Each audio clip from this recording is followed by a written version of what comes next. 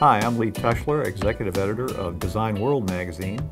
And I'm Michelle DeFrangia, Assistant Editor of Design World magazine.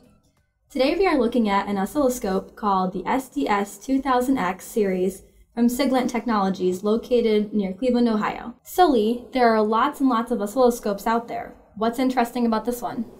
Well, this particular model is what's called a super phosphorscope. And the basic idea of a digital phosphorscope is that it contains some kind of parallel processor that lets it capture and store waveforms that might be happening faster than the electronics running the display can respond. The phosphorscope label comes from the idea that these digital scopes behave in a way that's analogous to how the old analog phosphor storage scopes used to work. Well, that must have happened just after the end of the Civil War. Well, it was a long time ago, but not quite that long. Once upon a time, I actually used phosphor storage scopes, and the point of them was that points on the scope display would be more intense the more often the waveform traced through them. The way these phosphor scopes reproduce that behavior is by manipulating their displays.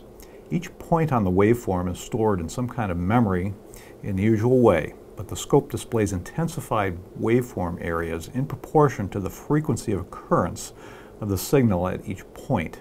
This has the same appearance as those displayed on old analog phosphor scopes and gives rise to the name. So how do you use that when you're trying to display a waveform? Well, one of the interesting things about this particular scope is it can display up to 256 different intensity levels to show things like proportional frequency of occurrence.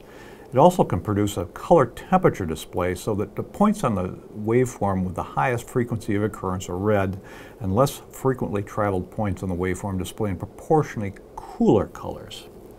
Now, before we take the covers off the scope, are there any other features we should mention? Well, like most scopes today, there are a lot of aspects to how this thing operates, and we could probably spend an hour just going over its various triggering modes.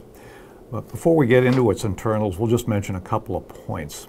The SDS2000X series uses 140 million points for each single trigger sample. It has a waveform capture rate of up to 140,000 waveforms per second normally and 500,000 in what's called a sequence mode.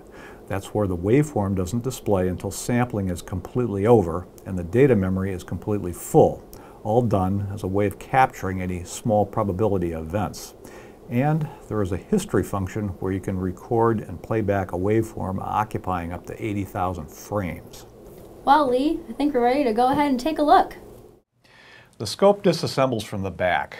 The back cover is held on by Torx screws, and beneath the back cover is a metal shield that covers the scope internals and holds the switching power supply and a cooling fan.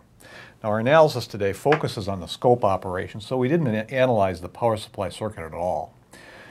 The metal shield is held on by Torx screws and two nuts that screw into the BNC sockets. So once you unscrew those and unplug the fan and the power supply, the shield comes right off to reveal the scope circuit board. One of the first things you see on the board is 5 Heatsink chips. That's a problem in analyzing what's going on here, right? Well, yeah, you can't get at the chip markings without removing the heat sinks, and the heat sinks aren't really designed to come off. So we'd have to risk destroying them to figure out what they are, and that's not something we want to do here. But we can make some guesses about what goes on based on the traces we see on the PCB and on what some of the other chips are. Now, I also see a big metal shield below the chips with the heat sinks. You're right. That metal shield is over the 4 input connectors on the front of the scope. And there are 8 holes in the shield, you might notice, that gives access to trimming capacitors. They let you tune the scope input network so it looks like a 50 ohm load to the incoming signals you're trying to display. And you have to shield the inputs this way because they can be pretty low-level signals, and you don't want them to get garbled by some of the other signals floating around on the board before they get sampled and displayed.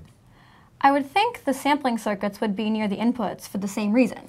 Well, I agree with you, and I suspect the A to D converters are in fact among the heatsink chips that we can't identify without destroying the scope. They all lie pretty close to the shielded input section, and it would make sense that they'd require heat sinking because the scope with a 300 megahertz bandwidth like this one would use A to D converters that could really be cranking along. So here are the clues. there are 4 2-gigabit memory chips straddling 2 of the heatsink chips. There are a lot of PCB traces running from the heatsink chips to the 4 memory chips next to them. That's what you might expect when you've got an A to D converter feeding 4 digitized signals to the scope's channel memory. So my guess is those are the scope's main converters. But there are 2 other smaller heatsink chips sitting beneath those 2 on the board. If the bigger chips are A to D converters, what are the smaller ones? Well, that's a good question. I'm not really sure, but those chips have connections to the bigger heatsink chips above them, but not a lot of connections. Of course, we can't see all the traces because this is a multi-layer board with lots and lots of through-hole vias. But from what we can see, there aren't like 16 or 32 connections between the small heatsink chips and the larger ones directly above them. And that's what you expect to see if the smaller chips were feeding digitized signals to the bigger ones. Also, though I didn't precisely count the number of pins on the 2 smaller heatsink chips, each of them have about 130 pins. These factors in mind, we can speculate on what the 2 smaller chips are doing. And the fact that they're heatsinks mean they have to be cranking along much of the time. If they aren't D-to-A converters, my best guess is they might have something to do with the scope's built-in function generator. Well, that might explain what 4 of the 5 heatsink chips do. What about the last one, up in the corner of the circuit? Yeah, that one.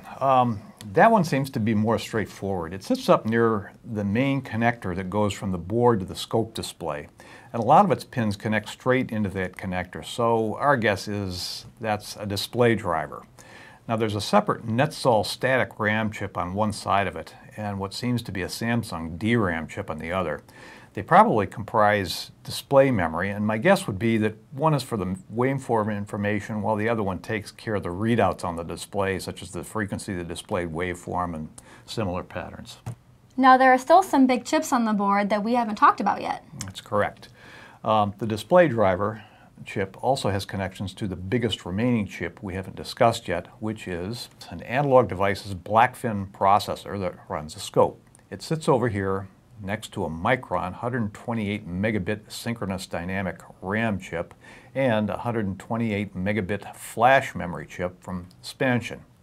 When you tell the scope to memorize the settings for a particular test setup, the information gets stored in that flash memory. The Blackfin has a RISC instruction set that's known for fast execution times, and it runs up to about 600 megahertz and only dissipates about 2 watts at most. So it's often used as an embedded processor in appliances and instruments like this one. That leaves one other large chip down here, which is a big logic block device from Lattice Semiconductor. That one's an FPGA kind of a chip, so we don't really know what goes on in it. But it sits between the Blackfin processor and the A to D section of the board and above 7 chips, which are all the same kind of high-speed comparator.